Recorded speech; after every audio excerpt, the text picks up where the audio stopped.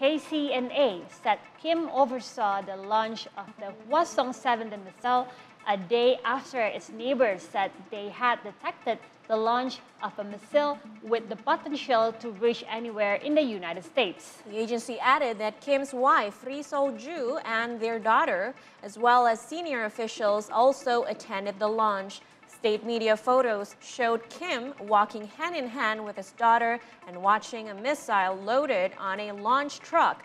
It's the first time for North Korea to publish the photo of Kim's daughter.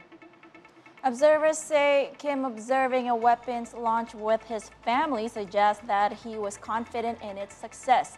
Friday's launch was part of the North's ongoing missile tests that are seen as an attempt to expand its weapons arsenal and boost its leverage in future diplomacy.